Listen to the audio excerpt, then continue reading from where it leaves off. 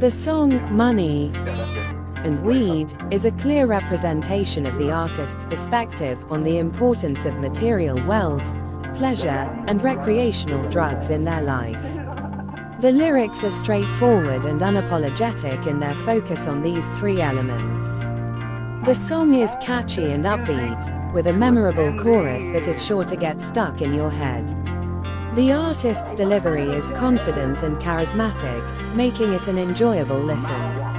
However, some listeners may find the lyrics objectifying or superficial. Overall, the song is a fun and light-hearted party anthem that celebrates the simple pleasures in life. The lyrics are not suitable for all audiences.